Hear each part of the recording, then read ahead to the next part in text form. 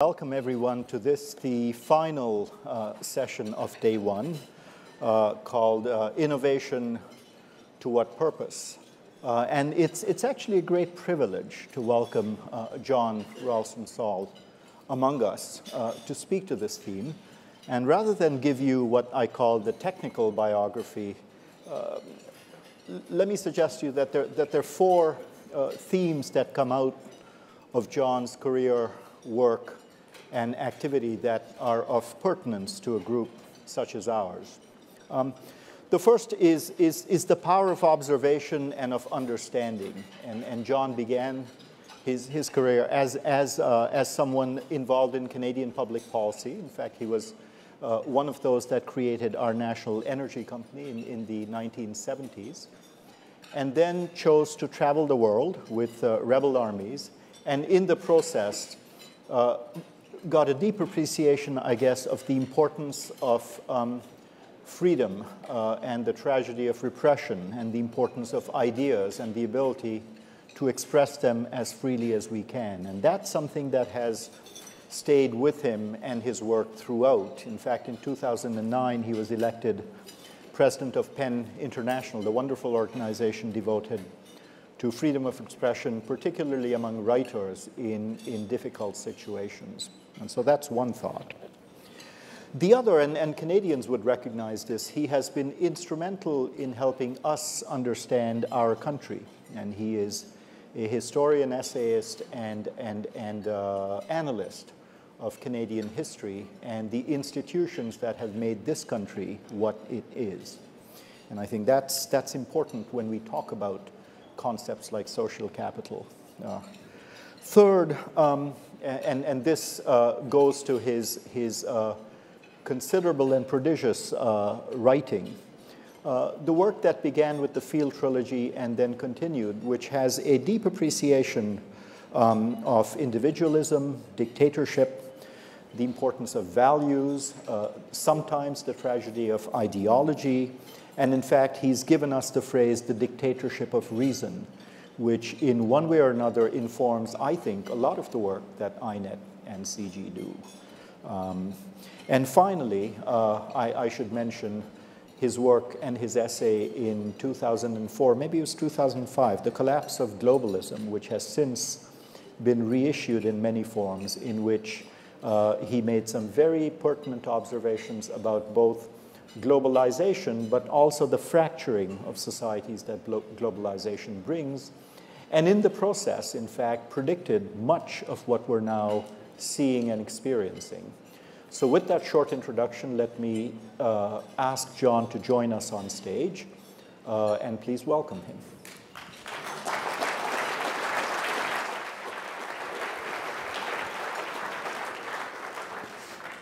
Thank you.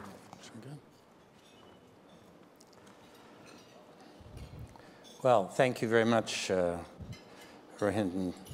It's wonderful to be here. I think this is a remarkable organization, these two organizations, and this putting together the two organizations. I think there are so few places where people are actually eager to be overcome by doubt, in the good sense, and to hear questions being asked and to hear debates taking place. This is a very valuable idea, holding this conference. It's very unlike other conferences. And Jim Balsilli's here, and I think we owe a lot of thanks to him for this. And George Soros, who isn't, we also owe a lot of thanks to for taking this, this initiative. I'm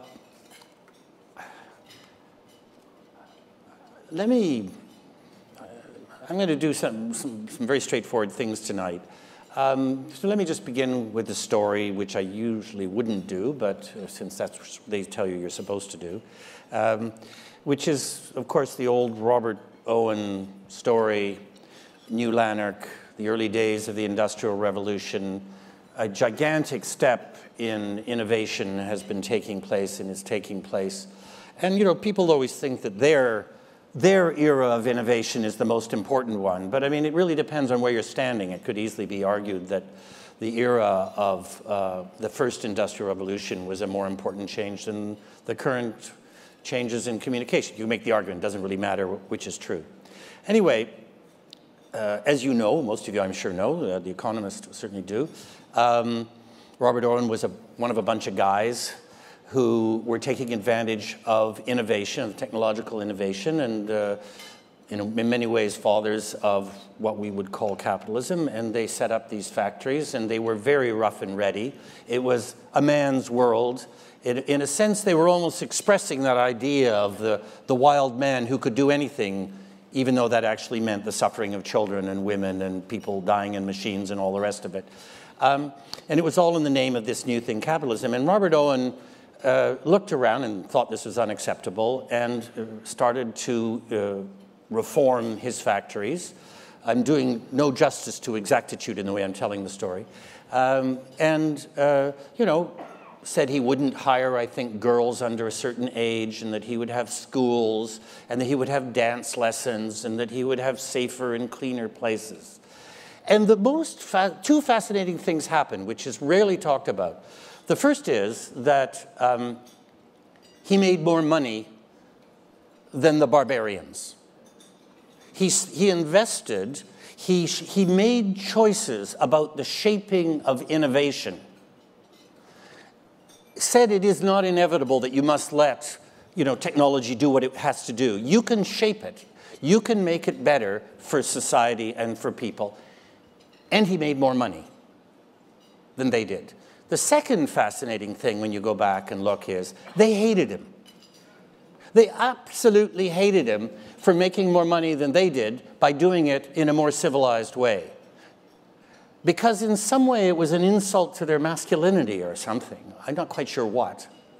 And they didn't reform themselves in order to make more money, because they believed somehow in their heart of hearts that it was their right to act badly, even if it meant making less money. And this is a very important story because it tells you a great deal about the possible meanings of capitalism let run wild, and the possible meanings of capitalism with proper interventions by civilization in order to make it civilized, in order to allow it to be stable and profitable. It's a very interesting and profound story. We've been dealing with this story again over the last 40 years, as if it had never happened before. We've been going back over the same bloody story as if it were true that you made more money and societies were more successful if you didn't make things stable and you didn't shape technology. We have hundreds of years of experience that tells us it is not true. So, who is more contemptible than he who scorns knowledge of himself? John of Salisbury, 1159.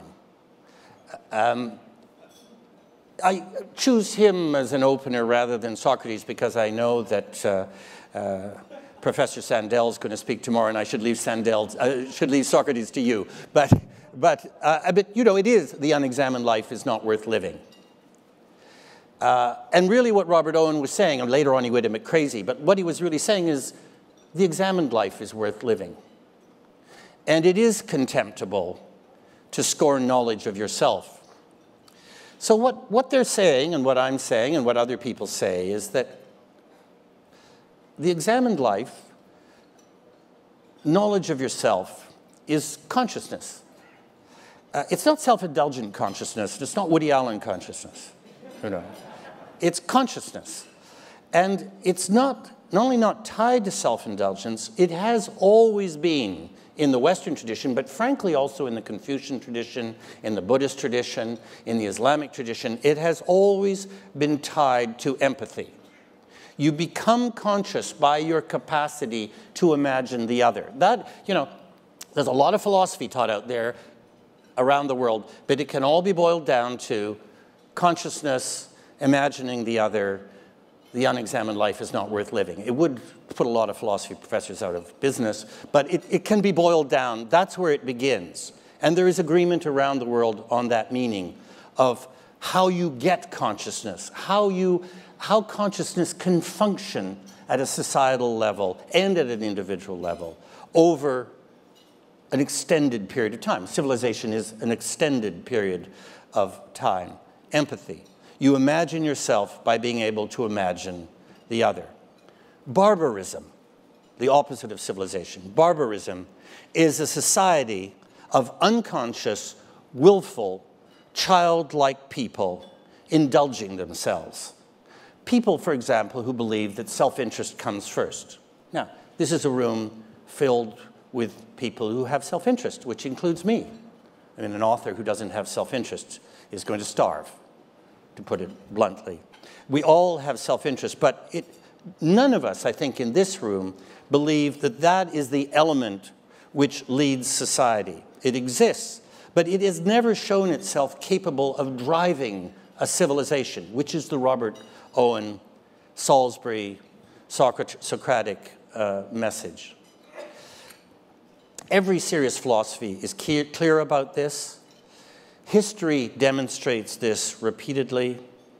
And civilization, as Socrates, Vico, Erasmus, and Adam Smith pointed out, is based on empathy through consciousness. A small detail as I go by, and I don't know, Professor Stiglitz, what you know better than me. I am appalled by the fact that economics departments are filled with people who don't read Adam Smith. They read extracts from Adam Smith. They read the comic book highlights, which suit their ideology. And in the business schools, they only read probably 2 highlights that are only 1 line long each. And I can only think of one of them now, which you know. And let's say there is another one to be nice to them. So they don't actually know the relationship between Adam Smith and humanism and empathy. They simply don't know it. And they don't know that that was the basis of all of his arguments. So consciousness and empathy are all about the possibility, next step. This is tough doing this after you've eaten, so, you know, forgive me if I'm... so consciousness, through empathy, is all about the possibility of choice, which leads to the possibility of action. So, you know, conscious through empathy. Empathy allows you to imagine the shape of things. And having imagined the shape of things, you can imagine the possibility of choice. Having imagined the possibility of choice, you can actually choose, which is called an action. Innovation is also about choice. It is not an inevitable force that just has to be let run in any direction. It is not an unconscious self-indulgence, a destructive form of self-indulgence. It can be part of the conscious empathy which builds civilizations, which builds corporations. Successful corporations that run a long time are built to a great extent on the ability of the owners, the inventors, the shareholders to accept that the long term is based on consciousness and a role in society and a certain form of stability. So one has to say, when talking about choice and action, that there is, of course, also false choice. And I'll give you an example. When we were talking about this beforehand, I had the greatest thing I ever did in my life was that Morris Strong was the founder, first president, and chair of Petro-Canada. And I was the second employee. I was his assistant, child assistant. And so by the very act of joining the company, I doubled the size of the National Oil Company, which nobody else was able to do. But one of the things that happened was I worked for him in the 70s during the oil crisis. And so I was at meetings that people like me shouldn't be allowed into. And one of the meetings, there was a group called the Workshop for Alternative Energy Strategies, and all the CEOs of the major energy companies around the world and the major users of energy around the world, like the president CEO of General Motors, then the biggest company in the world, took part, and each of them had a bag carrier. I was the bag carrier. And I just remember clearly being in a wonderful hotel in the Four Seasons in Munich at a meeting of the bag handlers. The bag handler of General Motors was the head of research, much senior to me. And everybody with the Europeans were saying to him, well, why don't you guys just, move from whatever it was, 15 miles to the gallon to 25 miles to the gallon? It's not difficult. We've done it, And I never forgot. He stood up and said, we don't want to. We don't want to. So that's called false choice. That's called self-indulgence.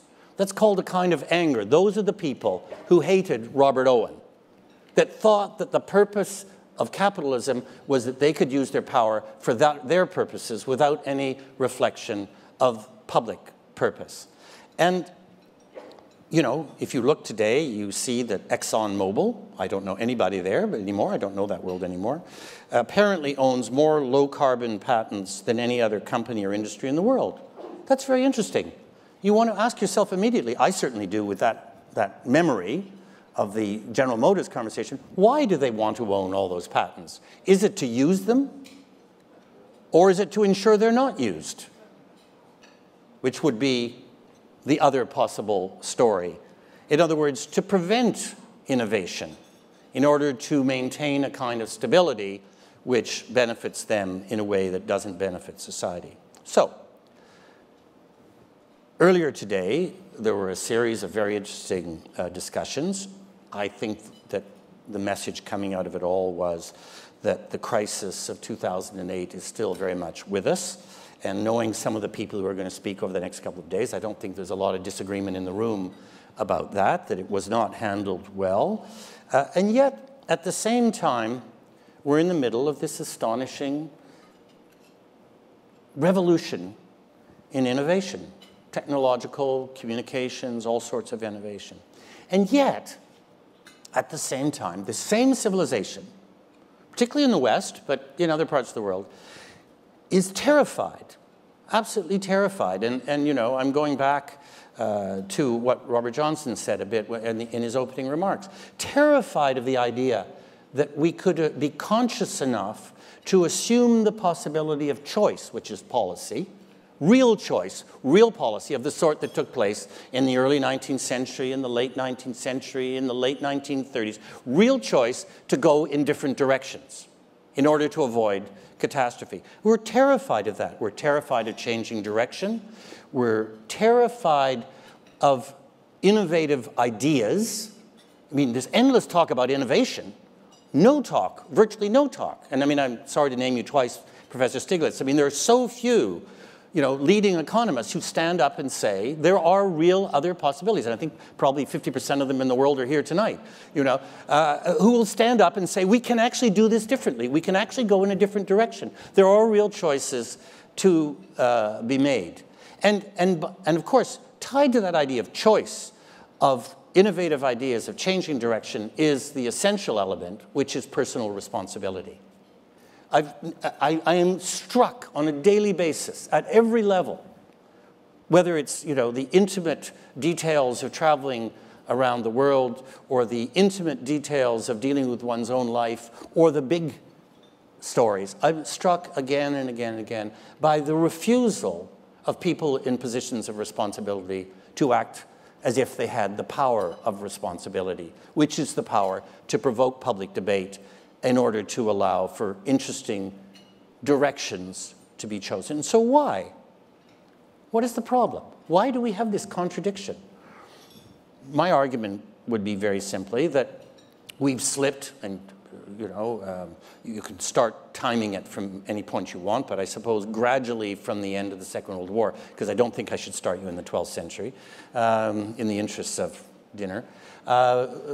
We've slipped, certainly since the Second World War, into a civilization, certainly in the West, which is a civilization of form over content. A society dominated increasingly by managers and managerialism, managers who are not intellectually trained, in general don't read much, don't know much economic history, or political history, or military history, in general, in my experience, and who have hooked themselves onto innovation, technological innovation, as their saving grace. That they don't have to have ideas, because innovation will look after the direction we go in. And if you actually go back over the discourse that surrounds us on a daily basis, it is about this gigantic class in the public and private sector, which talks in a remarkably passive way about what is possible. They want the power, But with the power, they say not much can be done, and it comes back again and again and again. They can't do much because innovation is driving us in one direction or another. So in other words, we're smart enough to invent the machines, and then we suddenly become so dumb that we can't give direction to them. I mean, it's a philosophical problem.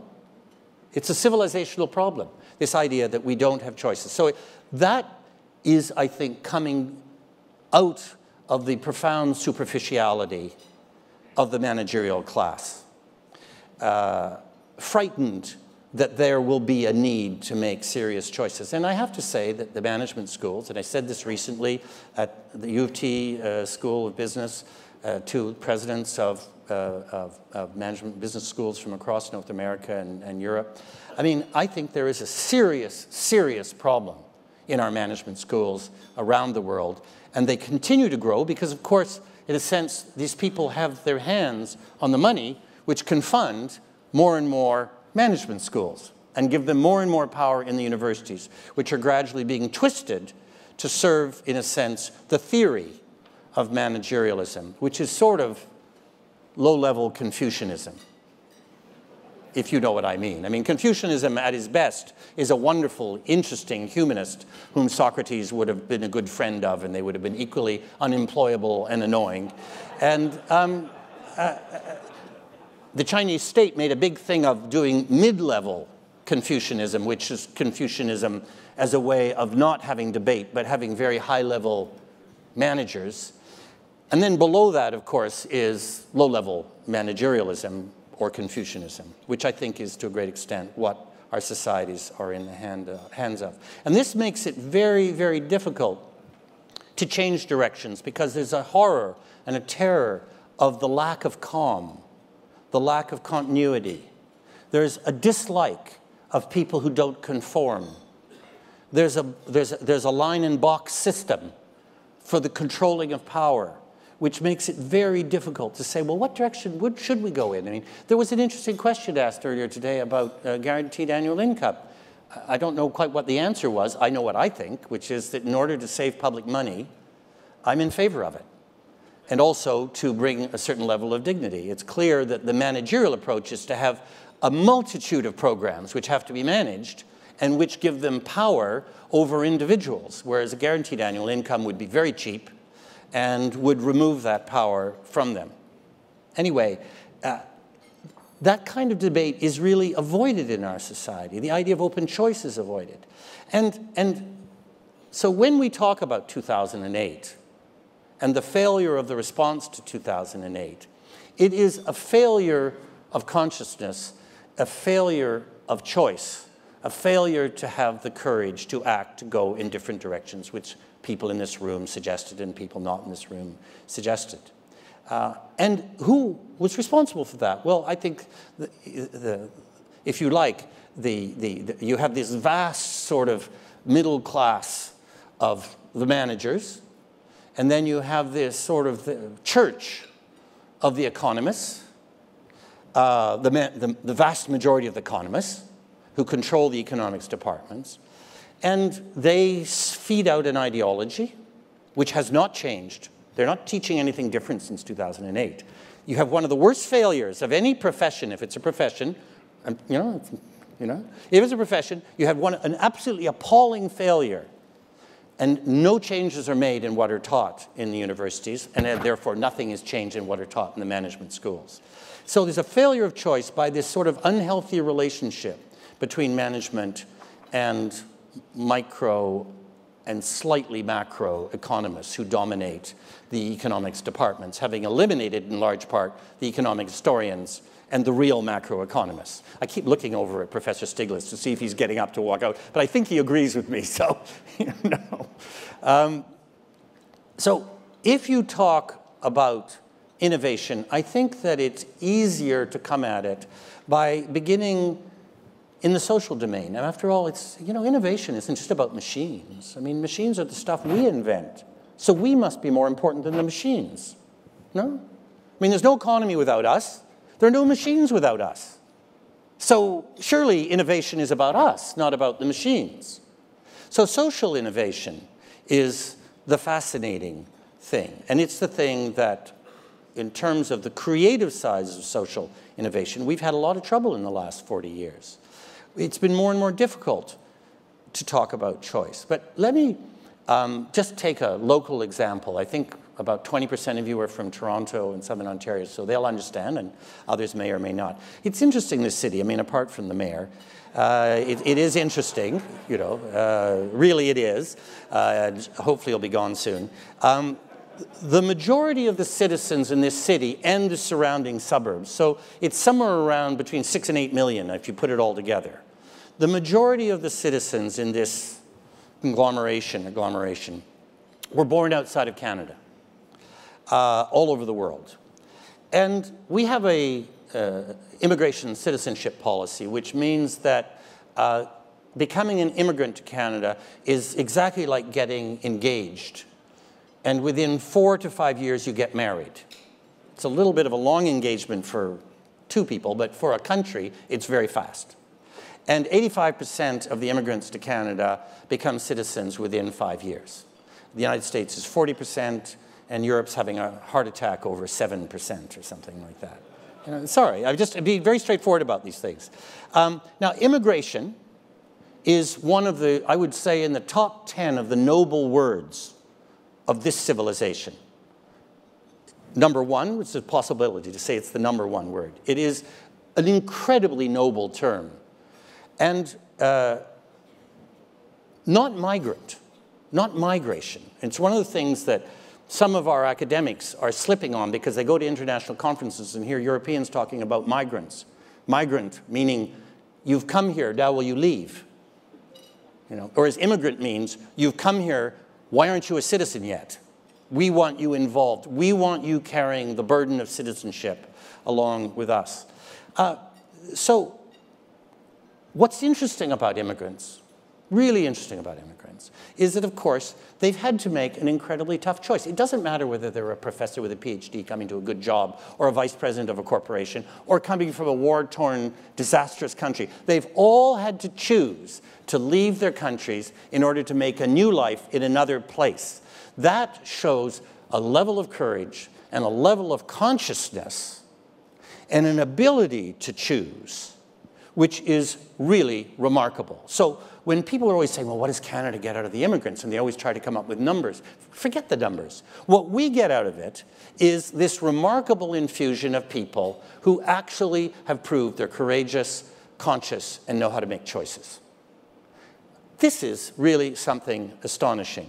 And I've noticed over the last few years, I haven't really seen numbers on it, but I've noticed quite regularly, that we're seeing a growing, really quite fast, business sector, small and medium-sized owned corporations owned by family and friends, run and owned entirely by new Canadians.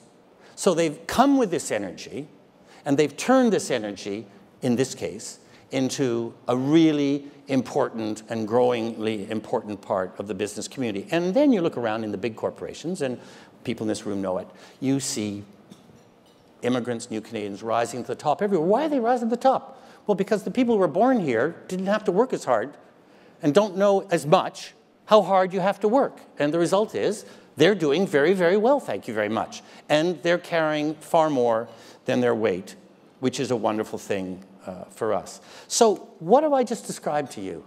I've described to you innovation.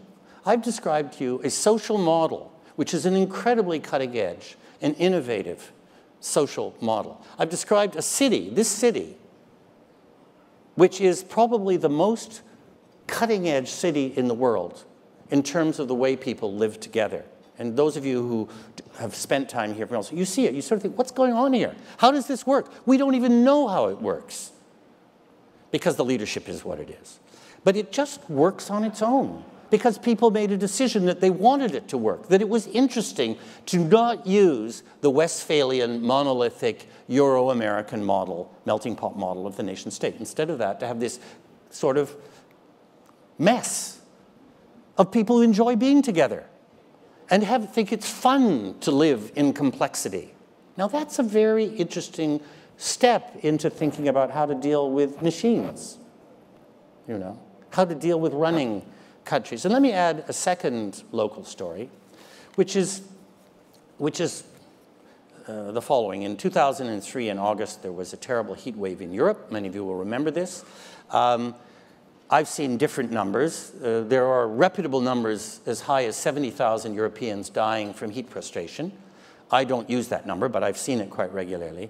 But there are very specific numbers. For example, France, which is very good on statistics, says that 14,802 French citizens died of heat frustration during that summer, in the month of August.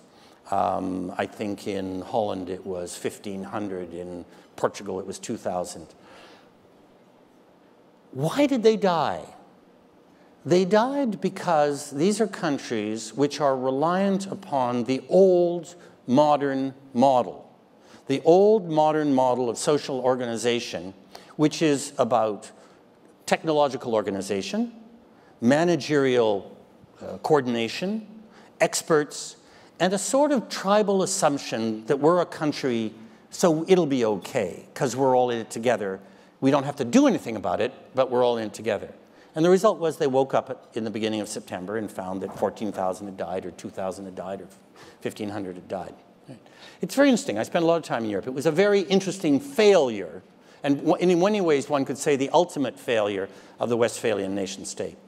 So a few months ago in Toronto, we had an ice storm, which was very interesting, and it shut down a third of the city. So somewhere between 1 million and 2.5 million Torontonians were without heat or electricity for up to 10 days in weather of -10 to -30.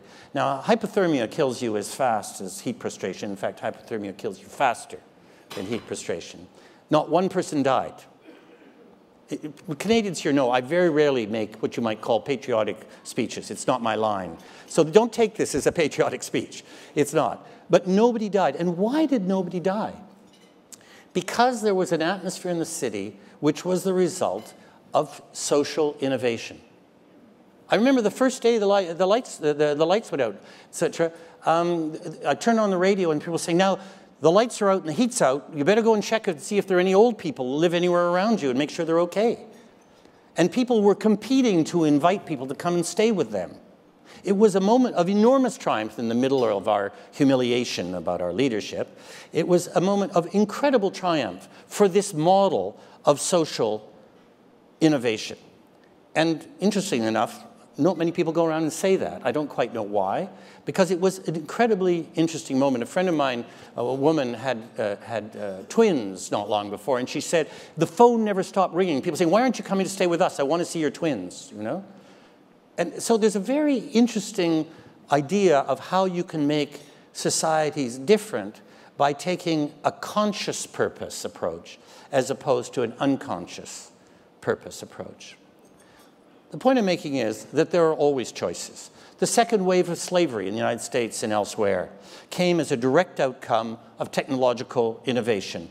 Whitney's cotton ginny in the States, and of course incredible changes in spinning, weaving, and steam power in England, so that you suddenly could pick cotton a lot faster, provided you had a lot more slaves, if that was your option. Right? You believed that you didn't have a choice. You had to have more slaves. And the British, in particular, said, we need more cheap cotton, raw cotton. So the British were making a fortune out of the slave trade, right?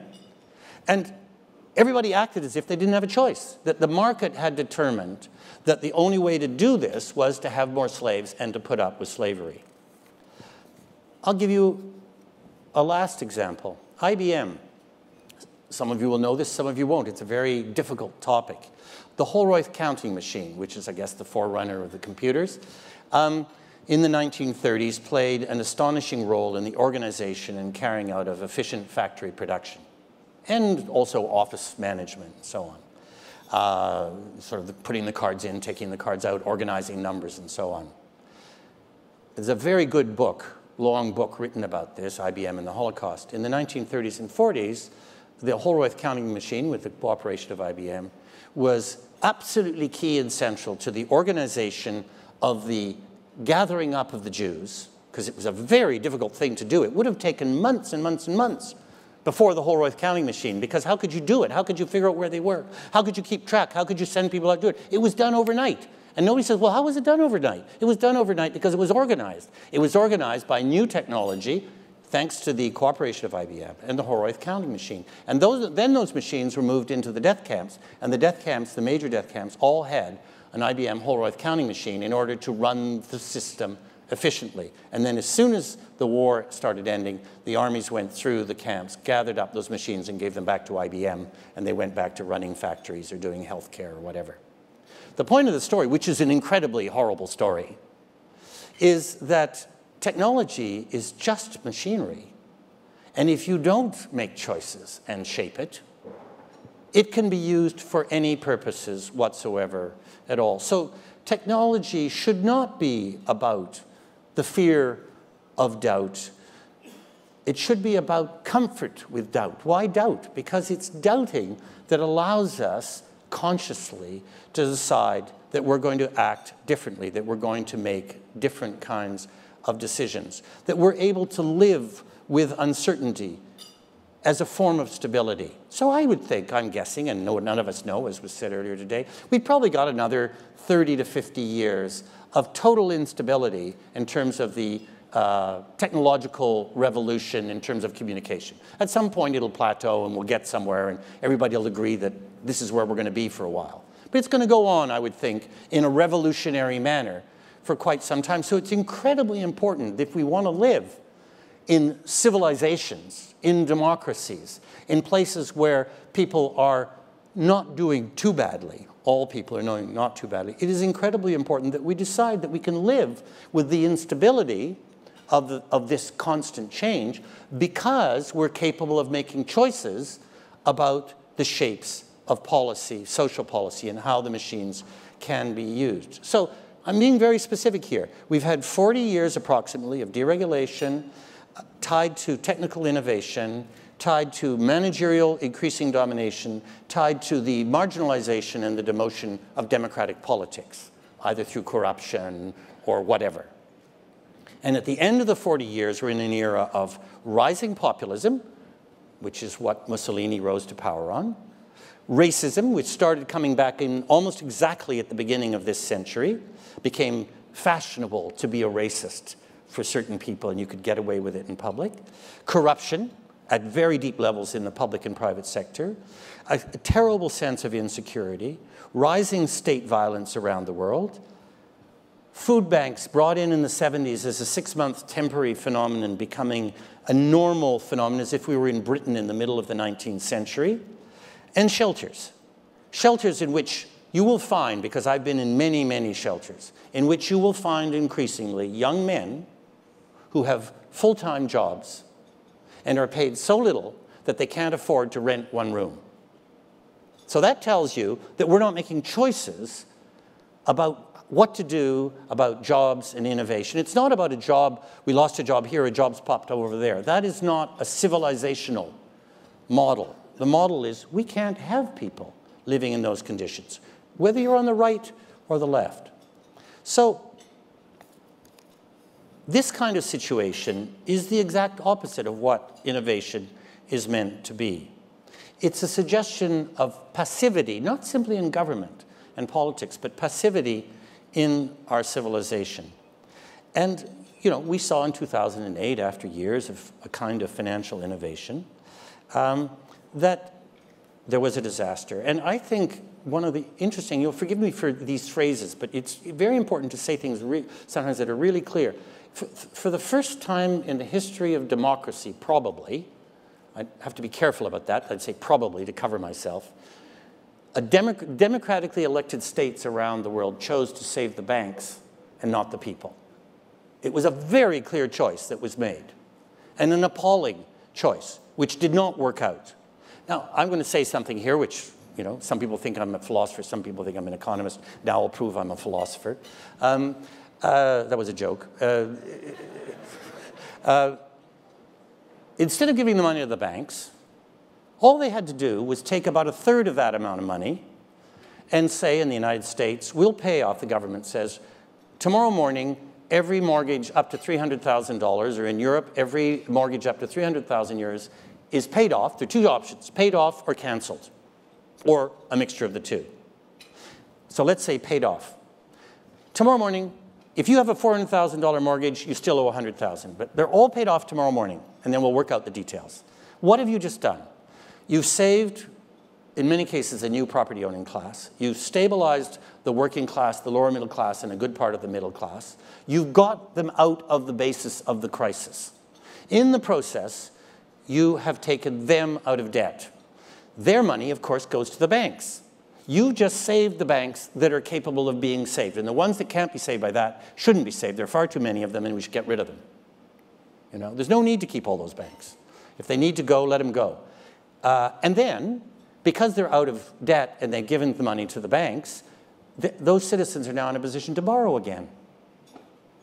So I'm not saying that we wouldn't be in this crisis, but that simple act would have put us in a completely different position to the position we're in today. And I look at Spain, where 500 people a day are being thrown out of their apartments and houses because of mortgage problems, where you have a 50 to 55% youth unemployment. And the figures are not lower than that in reality. They're higher than that in reality when you start analyzing what those figures are made up of. And so not only did we choose the banks, because after all, we the citizens have not thrown most of these governments out, choose the banks over the people, but we accepted this sort of myth that debt was a moral evil. You know, when did the worst of Christianity get control of governments and economics departments? That morality was stuck on top of concepts of debt. It's an astonishing idea. And as a result, it is not surprising that most of the governments followed austerity policies, which are policies of the worst of Christianity, which is sort of the hair shirt, flagellation, you have sinned policy, and if we whip you enough, you will become a better person and not sin so much. And I think all the economists in the room will agree with me. There is no example in history of sustained austerity being used in a situation of collapse to produce recovery. I think I read you right on this. I mean, I don't think there's any example of this. So let me just finish by saying this. What does consciousness look like? What does choice look like? Well, I mean, for me, it's pretty simple. I mean, there are a whole bunch of things you can do, and they're perfectly doable. One of them is that our education systems in the West, particularly in North America, have moved increasingly over the last 50 years towards a utilitarian model. It's one of the things that's come out of all the other things I've been describing. And that rise of utilitarianism in the public school, in the private schools, in the universities, is exactly like using austerity in a crisis. It's taking, in a time of insecurity and a time of innovation, both technological and social, good and bad, instead of educating people to feel confident about insecurity, confident about choice, confident about the fact that they might have to have 5 jobs in their life and it's not a big deal because they have the ideas in their mind, the capacity to think in their mind. Instead of doing that, instead of strengthening citizens, we weaken them by saying, we've got to train these, to forget about educating them, we've got to train these people so they can get a job. Of course, the jobs we're training them for are obsolete before they graduate.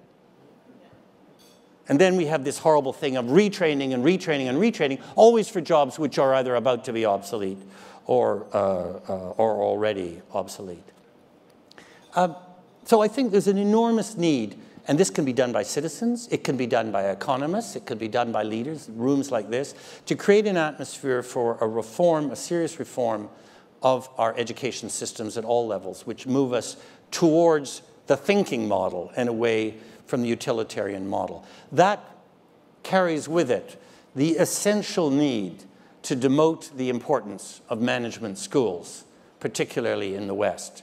I would suggest closing them all, but I know that's probably not doable. I've said it in almost every one that they'll let me in the doors of. But wouldn't it be neat to just close half of them and see what happens?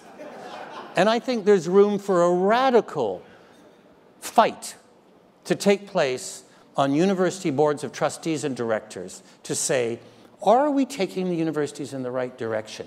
We're being driven in this direction by money which is essentially coming out of the managerial world. And it has a model which is not taking us anywhere. That's why I gave you that list of racism and populism and all the rest of it. It isn't taking us anywhere, which is working for us. So normally in a corporation, you would say, this has failed. Let's do something else. Let's make a different choice. And instead of that, we're just pushing further and further down this road of, frankly, mediocrity. I think that then brings you to the departments of economics. There are some very good survivors in the departments of economics.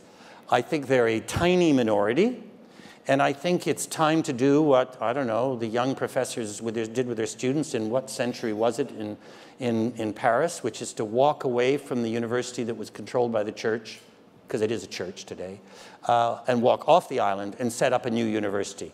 I would suggest that rather than try to reform the departments of economics, people like you should really be talking to each other about demanding the creation of parallel departments of economics in the universities in order to ensure that there really are places in the universities that are thinking differently about economics, not from a fighting back position. And the fact that the departments did not reform themselves after 2008 means they are not capable of reforming themselves. What do they require from us? A civil war? A global civil war? Complete collapse before they'll change their course books? I mean, it's not possible, it's not acceptable, and I don't think it can go on this way. Transparency. One of the things that came with the rise of managerialism and new technology was a fashion for secrecy. It started out of the Second World War for obvious reasons. People kept their jobs, so to speak, in the secrecy area. They got a new enemy on both sides so that they could justify it. And it grew and grew and grew. And the communications technology and the information technology were used, if you like, to give importance to doing away with democratic transparency and increasing secrecy. And so it's tied intimately to the idea of power in a management-driven society. Bin Laden understood this perfectly. I don't think he intellectually understood it. He instinctively understood it. He understood where our weakest spot was. That's what a terrorist does. They pick your weakest spot. And he knew that there was a force at work, which was the security world. The desire for secrecy in the managerial world, which could be released in some way. I'm not saying he knew consciously, but he understood that if he did something really awful, really, really unacceptable, and really tragic, and really awful, that we would do exactly the wrong thing in response, which is precisely what we have done, which is we unleashed our security forces and fell madly in love with secrecy.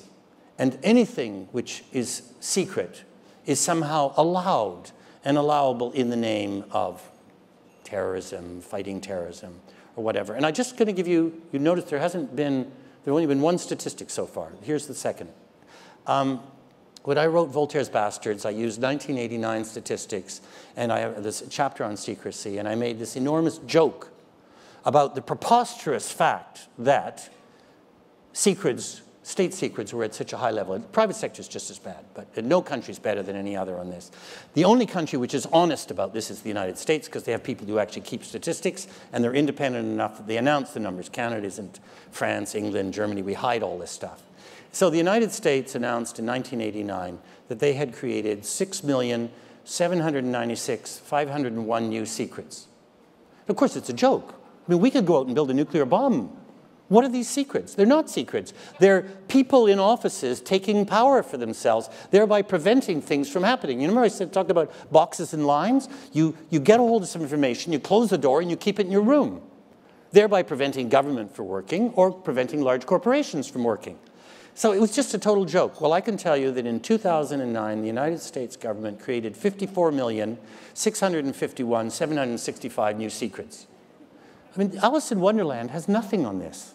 This is delusional, completely delusional. And as I say, Canada's just as bad, England's just as bad. England might even be slightly worse, because they really like to pretend that, James Bond and all that stuff.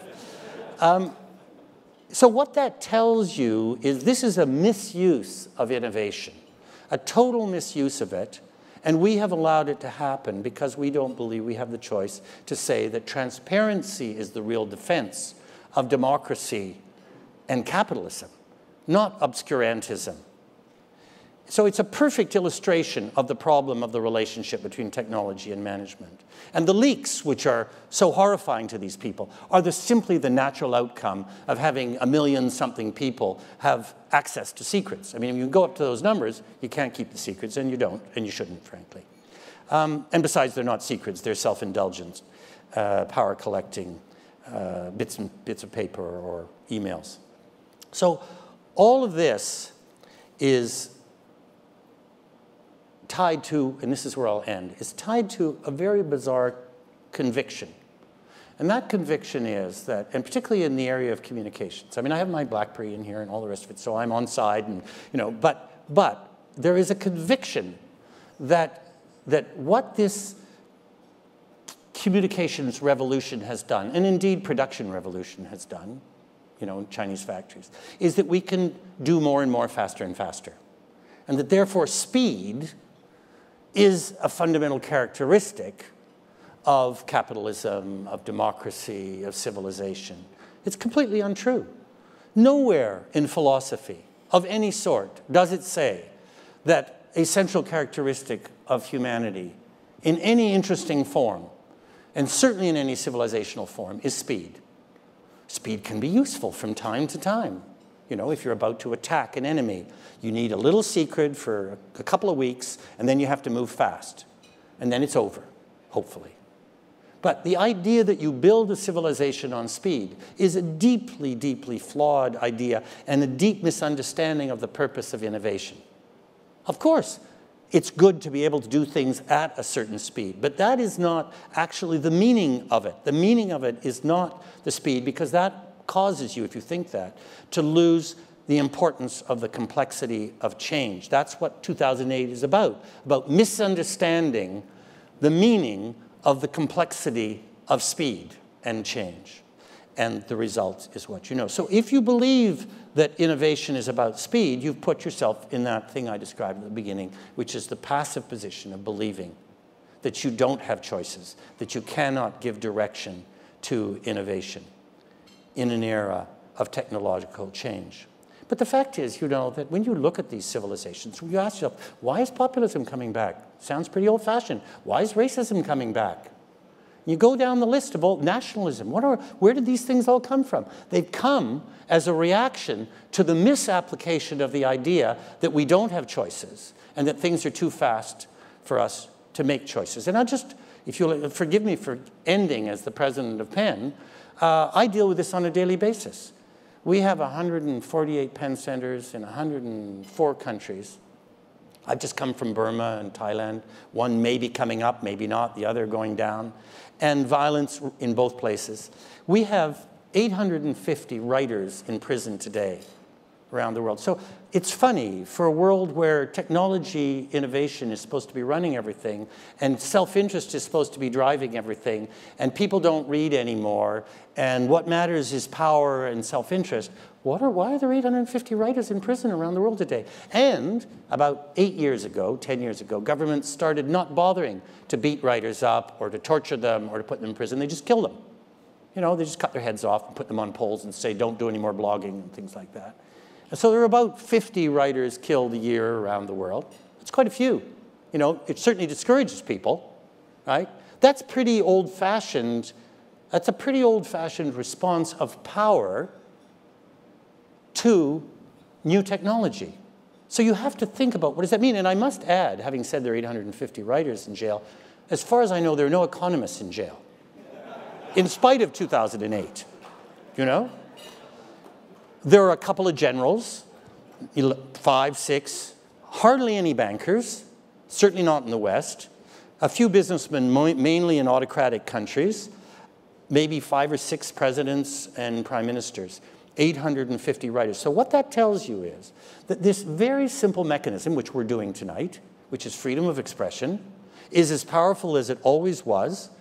It's lovely to have the microphone. It's nice to know it's being recorded. I told them to turn the film of me off because I wanted you looking at me and not at the film, the video that was over there. But, it is amazing to see the extent to which freedom of expression still terrifies power. How much money is spent to make oil sound clean? how much money is spent to have people combing through emails in China. I mean, I can almost send an email on China and to somebody else and get a response back indirectly from the people who've been listening within a week. It's really quite funny. You know, you just send this thing saying you're going to do something, and they don't want it, so they send you an email within about a week.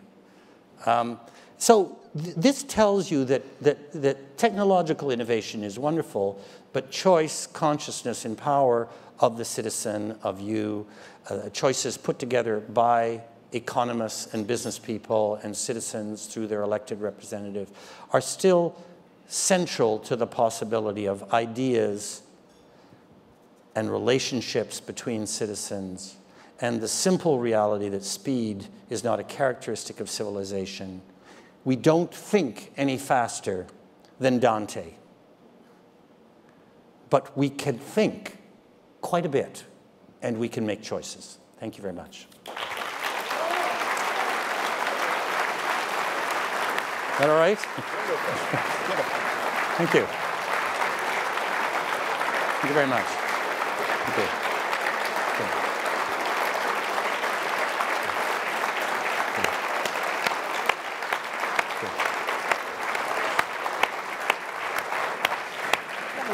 Thank you. I don't have any questions, I think. But thank you, I have answers. As an economist, manager, and social innovator, I thought to Toronto, which I consciously chose. No, really, you've given tour de force meaning, and I really want to take comment or questions from the floor. We have about 15 minutes, no more.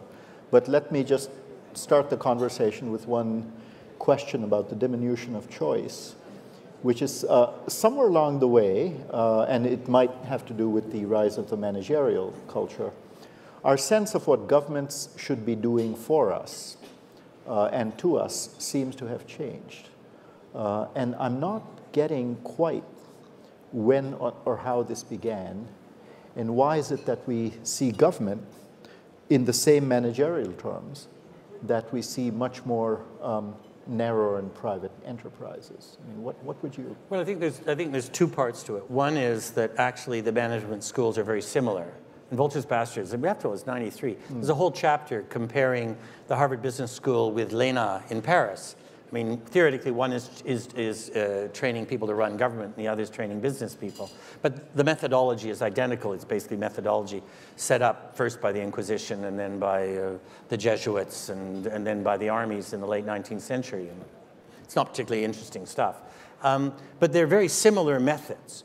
And I think the second thing is that, and here the economists would have many opinions on this, I think that one of the, economic theories have a time in power, usually somewhere between 30 and 60 years. And then they run out of steam, and they're not because they're wrong, they run out of steam. You're 3 or 4 or 5 generations into the theory, so the people who are running Keynesianism in the 1960s and 70s don't actually know what it's like to fight for it anymore. They're slightly degenerate, rather the way the business school people and the neoconservatives are very degenerate today, because they're 3 or 4 generations into doing this. So I think what happened in the 70s was that this theory that everything was about self-interest and everything could go on a kind of business model got a run. And of course, basic questions were not asked. The other day I was talking to a young woman who's doing a PhD here in healthcare, and she kept talking about the healthcare industry. And I said, why are you using the word industry? And she said, well, I don't know, that's what we're told to use is the word industry. Well, but why are you using the word industry? Industry means you want to make a profit. Are you saying you're against single-tier public health care in Canada? And she said, no, I'm in favor of it. I said, well, why are you calling it an industry then? What do you call the patients? Do you call them clients? Yes. Are they coming to buy shoes? I mean, language actually means something. So you got into this situation where words and phrases in paragraphs were being used, which were theoretically about efficiency and delivery, and they actually didn't apply to what you were trying to do. Even if there were flaws in the earlier system, this was not the answer to it. Where's the nice lady I was having dinner with? well, she's not here at the moment, but she was saying that why corporations are allowed to treat investment in innovation as the sort of, what do you call it, a capital, a cost? Write down. Write down. Whereas we've just gone through 40 years of this group of economists convincing us that if governments spend money on investment, it's the same thing as just spending money, that it isn't actually capital investment. And that's part of, you know, the hate the debt school, is that there is no such thing as allowable government capital investment. Okay. If you raise your hands, then we can acknowledge you. Are there mics? Go ahead, please.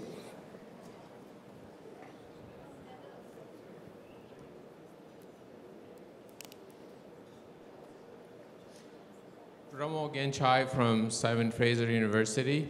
From which, sorry? Simon Fraser. Oh, great. Yeah. Vancouver. I really appreciated the talk, the line of thought process. Very grateful for the organizers to put all this together. My line of thought is that the evolution, as some of the speakers alluded earlier on, is such a long memory process. It takes a long time to see changes, tangible changes in human lifetime.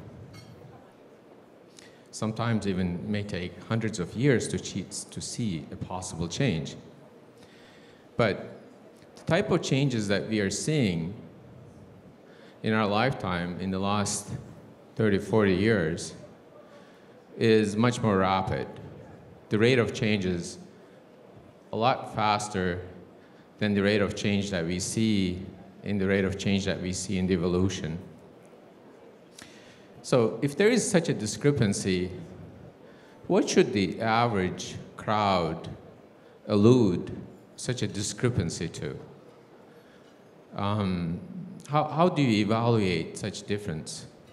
Well, I would just say that I'm not entirely in agreement in the sense that I actually think that many of the changes in the past have been just as fast.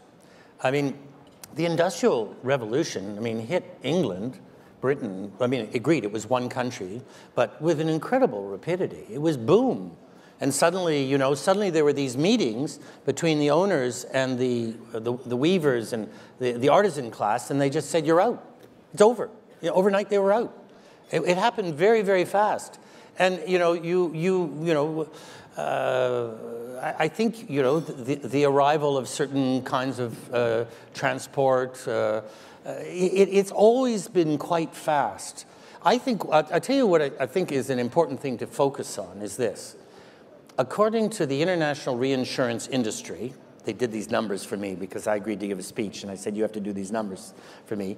And I wanted life expectancy numbers, and they told me that life expectancy in the West, so it's already vague, in 1900 was 50. So Taylorism, and Fordism, if you use that term, were put in place in a society where people died on average at 50, which, you know, you have to average it all out. So when you started talking about retirement, basically the idea was, can we keep them working until they die, or do we get them out of here and they die 2 years later, sort of thing, on average? Life expectancy in the Roman Empire, I didn't do the numbers, but apparently they're good. In a sort of height of the second half of the Roman Empire, I believe, was 28. And if you were a gladiator, it was 29, because gladiators were the sports stars of the day. They didn't actually die a lot. They were very valuable property, and they had to be looked after. So it took them, you know, from 200 AD or 100 AD to 1900 to get from 28 to 50. And it took us from 1900 to 2000 to get to, in the West, to about 80 from 50. And if you're born today, if you're born in 2000, probably your life expectancy is 100.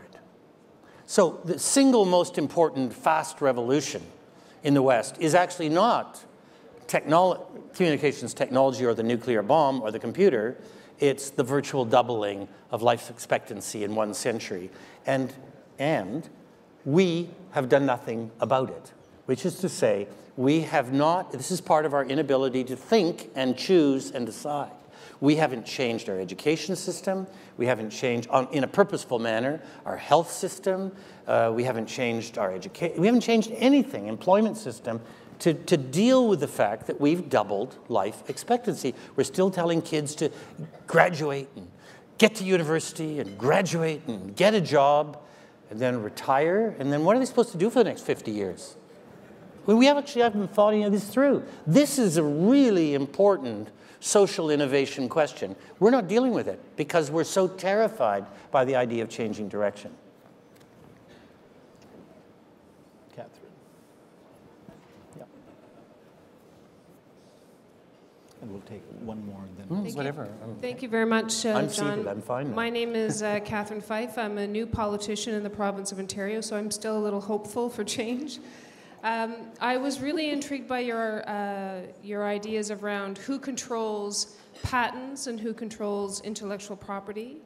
And I wanted to get your opinion on how we can ensure that innovation continues and prospers. That what? Innovation continues and prospers, and the role of government perhaps in that. Because I think that government should have a role in protecting ideas, because that's a natural resource that we have in this province and in this country.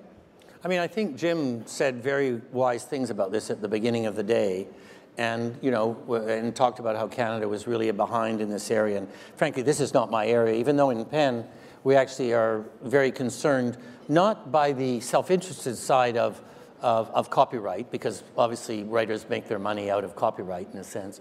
We're actually concerned because copyright is slipping into another domain which relates, if it's misused, relates to freedom of expression. But I'm not at all an expert in this area, and there are other people in the room who I think could give you a far better answer than I could. Except government has a very important role to play. And lawyers.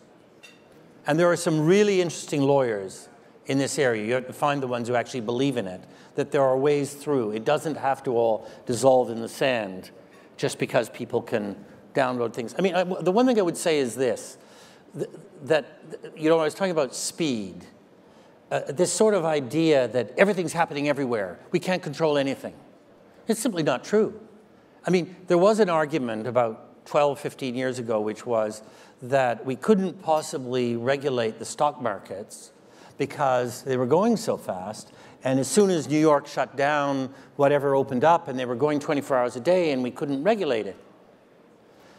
And then, the international bankers, the state bankers, started thinking about this. We had a couple of crises, and people realized it was the precise opposite.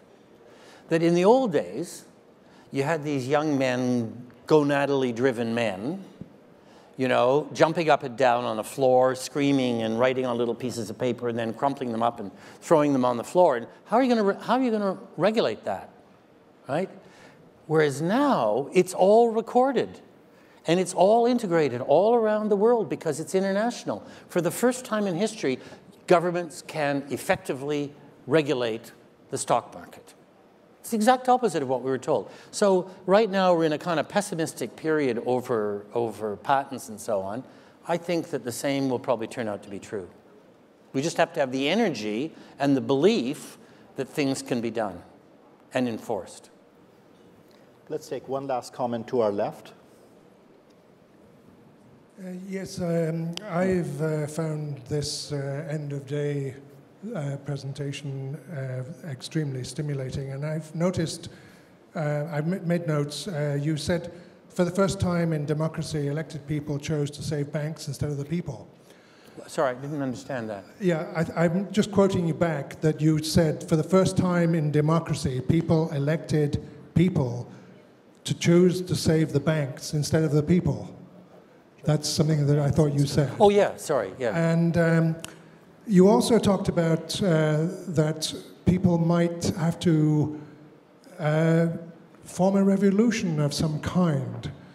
So in the alternative of that happening, I wonder if you might just say a few words on what the alternative might be to a revolution, and that you might pick on an approach that people might take in the choices that they can make in the institutions that are there, such as legal, such as education, such as government, and whatever. Would you please comment on that? Yeah, well, look, I think what happens if the elite structures do not do their job, which I guess is what I was talking about, is something happens. Eventually something happens. We've had a lot of warnings. Frankly, we've had more warnings than most civilizations get. You look at the last 15 years, you look at the warnings we've had, that it's not working, that populations are not happy, they are not satisfied, they've tried everything under the sun, from not voting to voting for impossible people, anything to try and shock the elites into doing something. Then we've got these sort of the Occupy movements, the Idle No More movement. These are very interesting, not because they're going to take power, they're interesting because they're not structured. They're not unions going into the streets or political parties going into the streets. They're actually almost spontaneous, almost spontaneous. That's a sign. If you know your history, those are indications that something is happening, that the people are not happy, that there is a real problem. And frankly, this turning one's back on all of this is incredibly dangerous and incredibly irresponsible if you actually believe in the continuation of democracy. So, you know, I talked about the possibility of taking decisions. I mean, that's what the whole speech was about. Look, right now, Canada is completing a trade deal with Honduras. I have no opinions on the trade deal with Honduras, except that we just finished doing a big study on violence and human rights and freedom of expression in Honduras. And Honduras is the single most dangerous place to use freedom of expression in the world. People are being killed daily on a regular basis for saying things, for writing things. So people like us, PAN, etc., we've just today, actually, I would be there if I weren't here, testified at a parliamentary committee, the Trade Committee, asking them to include in the trade agreement a conditionality, is the phrase they use, what I would call a condition in English, as opposed to whatever that other language is, a condition which is to do with freedom of expression and human rights. This is now done more and more. Let's just do it. You know, that's a choice. Let's just do it. Let's do the trade deal with the condition in it and be part of that movement. You know, I was in a debate a couple of months ago in Germany with a guy called Lars Feld. Do some of you know him? A German economist who's a key advisor to the chancellor. And he came in with a wonderful, you know, bunch of charts that are actually unanswerable that proved that everything was fine and standards of living were going up and all the rest of it. And he just sat there and he got to the last one. It was one of those, you know, all the points. And he said, this proves that the conditions of employment have not gone down in the period of deregulation. And everybody just started laughing. It's very important to express humor when faced by things which are clearly untrue, to actually realize that these are not proofs. The other day, I was in a private conversation with the governor of a national bank. I will not name, many of you know this person. And so we were talking about these problems, and eventually he said, it was a he, said, oh, well, it's all cyclical. Can you think of a more appalling abdication of responsibility? So for once in my life, I actually had the phrase at the right moment. And I said, you're absolutely right. It's, you know, 55% unemployed youth in Spain, blah, blah, blah. It's all conditioned. You're right, it's all cyclical, just like the Second World War. And he looked at me and walked away. You know, so that sort of idea that it's cyclical, that, you know, that you can do trade deals, that trade will produce freedom of expression, there's no historic proof of that. Whereas there is historic proof that if you pass laws and enforce them about freedom of expression, it will increase and strengthen the economy. I think the last comment I would make is this. You know, one of the outcomes of the 70s was a belief that because we'd gone global, Therefore, national politics were no longer of enormous importance. The size of political parties started collapsing. Generation after generation stopped thinking that politics was the most important thing, and you saw the rise of the NGOs. You know, in the 70s, there were a couple of NGOs. Penn invented a couple of NGOs, and you now have millions of NGOs with literally hundreds of millions of people between the ages of 15 and 50 in NGOs, right? I'm not saying they're bad. I'm not saying they're good. What they are is a parallel lobby structure without power. Sometimes they can pull some things off. Great. I'm part of that. But what is that lobbying for good, if that's what it is? What is that compared to being an elected member of the legislature of Ontario? Are you still there? Yes. And what is it? Because people say, oh, well, I don't want to be a backbencher. I'll only go in, I'm important, I'll only go in if I'm a cabinet minister. Really? I mean, talk about egomania. And it's a total misunderstanding of the role of the backbencher. The backbencher in Ottawa and in Ontario has a lot of power.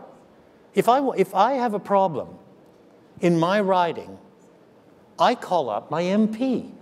And my MP, whatever their party, is dying to make people suffer. They're dying to give a hard time to deputy ministers and to cabinet ministers, and they really do something. You can get things done. So I guess what I'm saying is we need a radical, massive return of young people into organized, mainstream democratic politics. We need this. I don't care what party it is. People have to be going in groups, and they mustn't be saying, I will do this, and I will. You know, most important level of politics, elected politics in Canada is school boards. That's where we decide what our country's going to look like, because this country is run by the public school educated people. And how many people vote in school board elections? What percentage? 25%. Because we all want to be involved in nuclear policy, we don't vote in school boards. I mean, give me a break. I mean, you know, we need to be getting, encouraging, pushing younger people to ruin their lives by going into politics. Ruin their marriages, make their children hate them. Go into politics, show that democracy works and has power. And I think you would find, if you saw that happening, you'd suddenly find a return of confidence in the democratic process. And people would start saying, yeah, actually what happens on the floor of the House of Commons really matters. Each debate really matters. You can't do gigantic omnibus bills because we want to debate each bill, not because we're going to defeat the government through the debate, but because the words of that debate will spread in the way that words do into the population, through the media, through word of mouth. It's amazing how it spreads. And people start talking about it and it becomes an issue. That's the purpose of the debate in the House of Commons or the Congress or the Assemblée Nationale or whatever, is that words come out. Arguments happen. Time is wasted through debate. The most glorious characteristic of democracy is the wasting of time through freedom of expression. That's how we figure out what to do. That's how we get control of the direction of the country. That's what needs to happen. So. Great. Thank you. Thank you, John, for really putting a cap on not just the day, but the kinds of things that motivate us to be here today and that led in so many ways to the creation of CG 12 years ago, INET 4 years ago. And reminding us about the power of, not just the power of ideas, but the fact that we shape them and that we shape our own destiny. And can I break in? One thing is, I was allowed to read an early draft of something which I think INET's going to produce later, so I'm not going to say what it is. But I think they're working out, or it's INET, isn't it? Yes. They're working out a way of putting forward a policy idea which is really about ideas. And I was quite impressed by it. I think it's a very interesting thing, that, and I really wish you well with it. Well, thank you. And on that note, thank you all. And see you bright and